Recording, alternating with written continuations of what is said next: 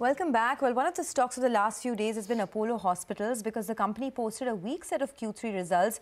The profits were well below street estimates, while Apollo Healthco is seeing its EBIT losses widen this quarter. And the key disappointment has been the sharp margin contraction that we've seen. Suneeta Reddy, the managing director of Apollo Hospitals, joins us now to talk about that.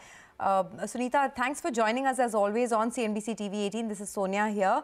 I want to talk a little bit about the margin pressure that you're facing, primarily because of the EBIT losses that you've seen in Apollo Healthco, the retail as well as the diagnostic arm. I understand that the first few years of these, new ventures could perhaps lead in losses, so you'll have to bear with that. But can you tell us that could it get worse before it gets better in terms of the blended margins as well? I think that's a very good question. I think we've reached a phase of peak losses, and in the process, in the first 3 years of digital, it's very important that we get volumes, and critical volumes are very important to scale the business. We have currently 25 million users, and we're doing over 45,000 transactions on the online business. And I think all of this comes at a cost. So we've built up a whole new company, which is currently incurring losses. But if you were to deconstruct the revenues, so total consolidated revenues were at 4,264 crores, which represents a 19% growth year on year. And consolidated EBITDA was at 505 crores. But if you look at healthcare services, which is core business and a major part of our business, we had 2,194 crores of revenue, a growth of 9% year on year, and the EBITDA came down. The EBITDA was at 543 crores. So a healthy growth of 9% at a margin of 24.7%. So clearly the healthcare core business is doing very well. AHLL posted 311 crores of revenue and 25 crores of EBITDA. So the focus on the diagnostic business, with that yielding 1/3 of the income of AHLL, is very good for the company. The third, of course, you asked about Apollo Healthco, and we're seeing 84% growth quarter on quarter, which is good. And I think it is the fastest growing digital healthcare company. No, the growth, of course, is what you're seeing on the top line, that I get. But you started by saying that you've reached a phase of peak losses. Is it fair to assume that this 100 crore loss that you've seen on Apollo Healthco, is this the worst that you've seen in terms of the digital business, or could it get worse over the next few quarters? No, we don't anticipate it will get worse over the next few quarters. I think that we have come to a position where we have reached peak losses. And, this year should be peak losses, and after that, it will start coming down. So you can expect to see that from April 1st of the next year, next fiscal year, our EBITDA will start coming in. And the losses will come. Ma'am, good morning, Prashant here. Just to stay on that business, delay in the fundraise for Apollo Healthco and competitive intensity on 24/7 have been the key concerns for investors whenever we speak with analysts on Apollo Hospitals. Could you give us some way to think about this as we get into 2023? What should we expect on that front? I think we should really calibrate our expectations. We should look at what is required short term and what is required long term. As we look at losses, I have said we've reached peak losses. I believe that there will be a requirement of 200 crores for the first half of next year. And this is something that the parent company can definitely fund. So for the short term, Apollo Hospitals' balance sheet is extremely strong. We have 1,130 crores of cash with us, plus a very low debt to equity of 0.34.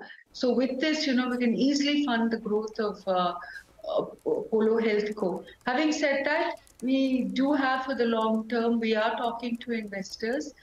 They are not strategic in nature, but investors who are there for the long term. And I think that all of us know that the environment at this time is not the appropriate environment for capital raise. but we are working on a capital raise. All right. But, okay, that's interesting. And you're absolutely right. I mean, of course, and it's an overall funding scene which is kind of pulled back a little bit. It's no longer the go-go market we were in. And that, of course, has implications for everyone. So if in your case, ma'am, what should we expect? I mean, pushed back into, you already indicated the parent has the balance sheet strength to fund Apollo Healthco in the near term. So should we expect something this year, towards the end of this year? Or should we look for this sometime next year? What's your sense? If you can leave us with some guidance, some timeline. Let me say this, that if we were pushed into getting an investor in, we could probably do so in 3 months. But we believe that the valuation will only improve. They have done 543 crores of GMV. They're on track for 1,600 crores ahead of the information memorandum. And I think we should get the right valuation. So you can, I think 6 months is a good timeline. I don't like to state timelines at this time, but I have to say that we have investor interest.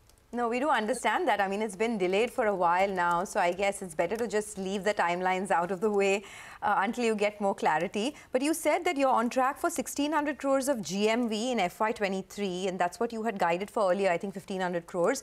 Are you also looking to meet that guidance of 3,000 crores GMV in FY24? Because that's doubling of the GMV. Are you on track, or do you think you could even exceed that? I think, let me be conservative and say we're on track. Quarter-on-quarter growth was 84%. So there is a very healthy trajectory. Okay. Also, you know, since you've mentioned that you don't anticipate more losses in the digital business, at least not higher than this, in terms of overall margin performance, what do you think you can do? I mean, will you be able to get above this 11-12% band, or do you think you could hover around it, say, in FY24? What's the margin projection on a blended basis? On a blended basis, I think healthcare services will continue to improve. And since that contributes to a major part of the business, I think you will see 100 basis points improvement in the blended margin, and most of it coming from healthcare services.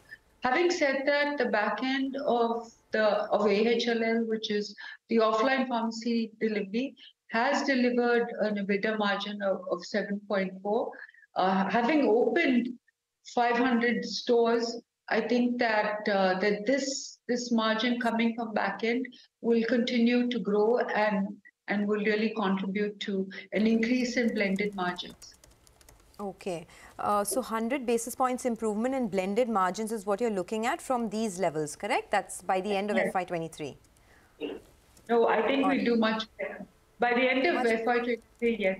But next year, I think you will see a huge ramp up coming from margins. All right.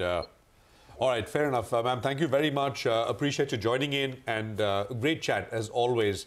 Thank you very much for joining us here on CNBC-TV18. Thanks indeed. Well, Borosil Renewables is the next company we're speaking with, again on the back of earnings, but the third quarter earnings set has been a bit muted.